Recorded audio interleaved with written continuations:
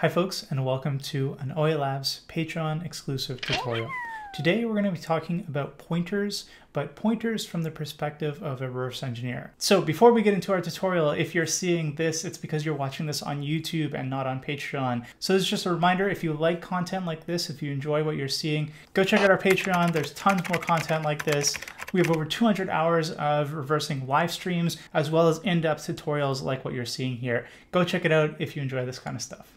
I think most people probably know what a pointer is, but what we want to do today in the tutorial is we want to kind of dive in and show you guys what this looks like in assembly code, because pointers can get a little tricky if you don't have it dialed in 100% what you're looking at. So start off here, let's just do a quick recap of native data types. So native data types, these are things like char, dword, int, unsigned int, etc., etc. You guys are all familiar with these. So the way this works is in your code, when you're writing code, you'll create a variable of a native data type. And at compile time, that variable is going to be assigned an address in memory, either on the stack if it's a local, or in your data section if it's a global. And that address will then contain whatever data is in that variable.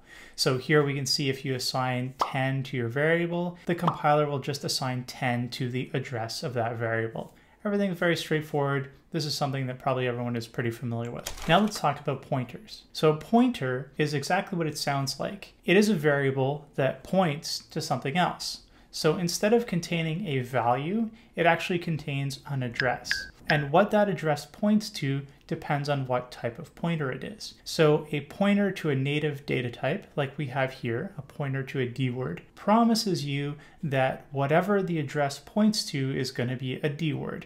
Now, that address can change depending on what you've assigned to the pointer. So of course the pointer can point to any address that you want. But in the code here, we are telling the compiler that whatever the value is that's pointed to by this address, it's going to be a dword. Now, one thing to know about pointers is the actual value is not allocated when you define a pointer. So when you define a pointer like this, it simply allocates the space for the address of the pointer, but it doesn't attach it to any address of the dword variable. Of course, you have to do that separately. So at compile time, all you have is the pointer address and some space at that address to contain an address of the actual variable that will eventually be pointed to. Now you will run into situations where you have double pointers or as many pointers as you need. They're not limited to a single pointer. So here we have an example of a double pointer to a dword.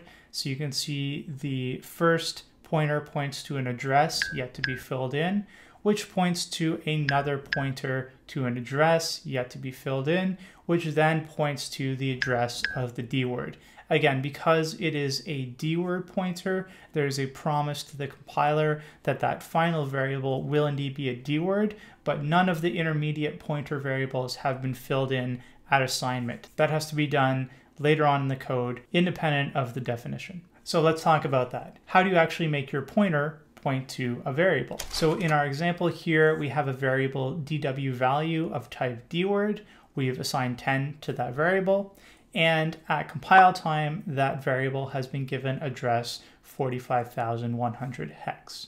So here we can see in the memory, you're going to have 10 assigned to that address, 45,100 hex, has 10 in it. Then if you use the ampersand command in your code, that means get the address of the variable, not the variable contents. So this is how you address variables. So if you were to say, give me the address of this variable and assign it to a pointer, well, now your pointer has the address of the variable. So you can see here, we have a dword pointer called pdw value, and it is being assigned the address of dw value.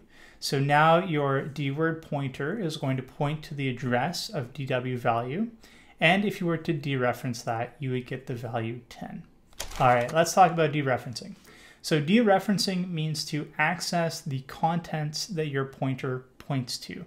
So if you have a dword pointer, it is going to point to the address of a dword. If you dereference it, then you will get the actual dword, right? So in this case, we have a simple example just to illustrate the difference. Here we have the dword pointer pdw value.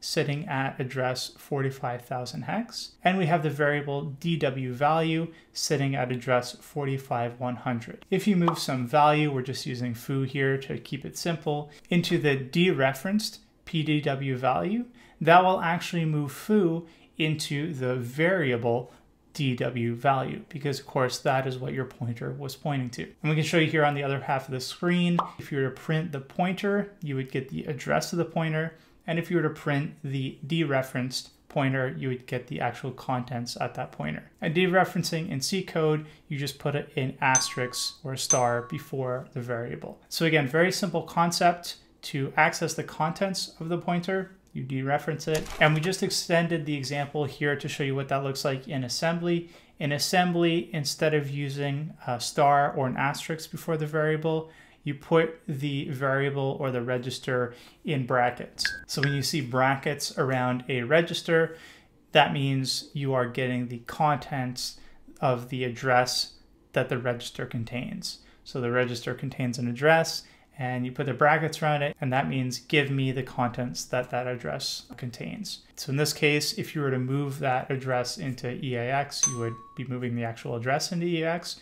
If you were to move the address in brackets into EAX, you would get whatever the contents are in PDW value assigned to EAX. Okay, so here we have a very simple example we've set up in Visual Studio. And just a note, I've turned off all compiler optimizations for this. I've turned off warnings. There's a few warnings that would pop up if you try and do this stuff in C++. And I've turned off our security checks just so that we have some cleaner assembly to look at. So what we have here is we have a pointer to p-value, which is a dword pointer. We have a dword variable called value here. And what we do is we take the address of our variable value and we assign it to our pointer. So our pointer is now pointing to our value variable. Then what we do is we dereference our pointer and we assign 10 to the dereferenced pointer. So this is basically taking all those concepts that we just described and putting them into practice so you can see exactly what's going on. Then what we do is we print the pointer. So we're going to expect some sort of random address. Again, we don't control where the address of value is, so it's going to be dynamically assigned. So we expect some sort of random value here. Then we print the dereferenced pointer, and so we would expect to see the value there that we just put into it, which is 10.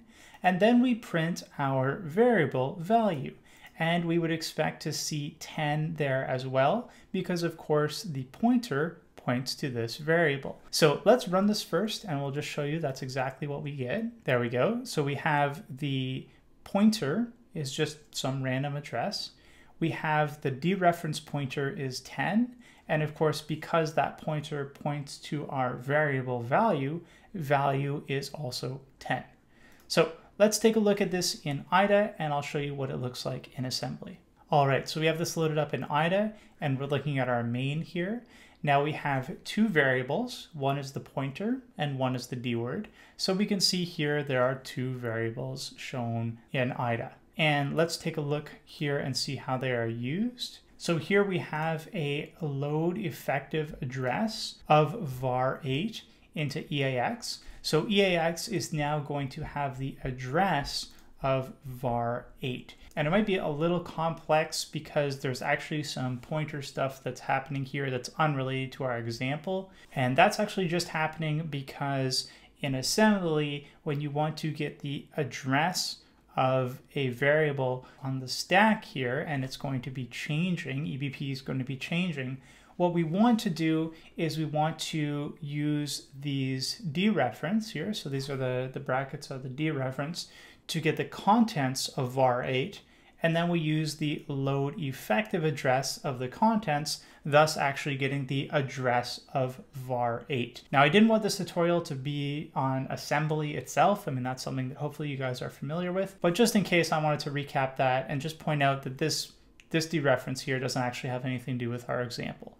So we grab the address of var8 and move it into EAX, and then we move EAX into where var4 is pointing. So this is telling me right now that var4 is going to be the pointer. So let's press N and name it. So this is p value.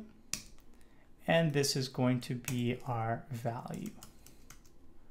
All right, now that p-value contains the address of value, we then move the address into ECX, and then we dereference it to get the actual value that it's pointing to, and we move, let's press H to turn this into decimal, we move the value 10 into the address that it is pointing at. So this is exactly the same as what you're seeing here. The first thing we did was we took the address of value and we assigned it to the pointer that we created. Then we dereferenced the pointer and we assigned 10 as a value to the dereference pointer, thus assigning it also to value, the variable value. So that's all we've done here. The rest of this code is just printing out those values as we saw here. So I won't go into that. So hopefully that illustrates how referencing pointers works in assembly. Again, it's a little bit more complex because we're limited in the assembly commands we can use in order to get addresses of variables on the stack, but it is what it is. That's what you're going to see. That's a realistic example. So that concludes our tutorial here. If you're seeing this, again, it's because you're watching this on YouTube. Remember, go check out our Patreon if you enjoy this kind of stuff. And until next time, continue exposing the mechanics behind the malware. Stay curious.